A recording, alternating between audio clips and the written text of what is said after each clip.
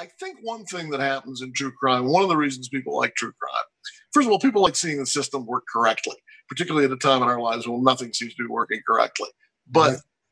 I think it's also, most people go through their lives and they are never victims of violent crime, which is a very good thing. But everybody has been in a relationship that did not go the way they wanted it to. And I think that part of what attracts people to Dateline is, as Dennis Murphy, one of our correspondents, famously said, it's not the murder, it's the marriage. I mean, these are not really just random murders that we cover. These are relationships that went off the rails at some point, and then someone thought to themselves, "Oh, I know my way out of this. I'm going to kill you, and then I'll get all the money, and I won't have to pay you alimony, and I won't have to look at you with our kids." And people make these insane calculations in which they sort of think to themselves, "Oh yeah, murder is the way out of my problem."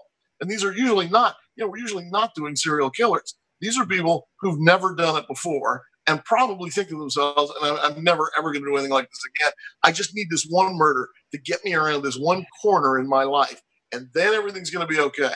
And that sort of calculation about relationships, what went wrong, how people can do this to somebody that maybe that they once loved and maybe might be the mother or father of their kids. That's sort of what keeps people watching Dayline. That's I so think it starts with that concept of